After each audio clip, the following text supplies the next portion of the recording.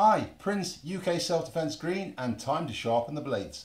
Okay, I'm getting a lot of questions about this grab. It seems out in the public it's very important. So I'll show you a few disarms, then I'll tell you something else that you can do. Going back to earlier videos, person walks up to you, they've grabbed you around the throat. Now, the grab that we're looking at today is this. When they get you and they take you and they push you against a wall, or they push you against an area that you can't move. Okay. First and foremost, any grab, or if it's strangled around the throat, you have to put your head down to stop the carotid artery getting blocked. Okay, because that will put you out in 3 seconds.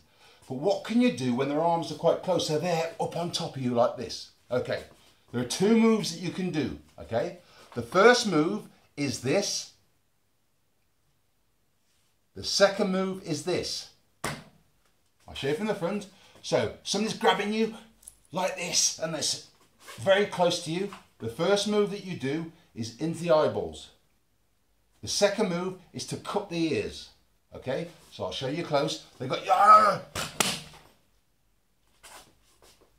Now, in UK law, only if you think that your death or your vast attack is happening, it's imminent, and it's going to end your life, can you use a technique that gouges somebody's eyeballs out.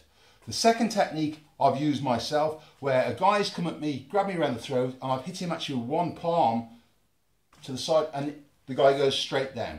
Now, another technique that you can actually do as a breakaway technique to save yourself, if somebody's grabbing you again from a distance, it's this famous move, okay, where you use your arm, you bring it over your step, and then you come back with your elbow. I'll do it from this side. So you step up, they grab you here, you're grabbing around the throat, okay, I bring my arm over, I bring it straight down, and then I come back with an elbow. It's a gross motor skill, watch. In one movement, I will demonstrate. They got you around the throat.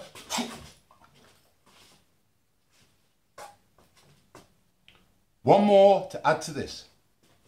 In self-defense, if somebody's walking towards you and they've got their legs in this kind of position and you're stood there and they're walking towards you and you step back, if they actually grab you close like this, did you know that by stamping on the metatarsals, the bones across the front of the foot, about 5 pounds per square inch, you're going to cause serious debilitating damage. Remember David Beckham was out for months with that metatarsal break?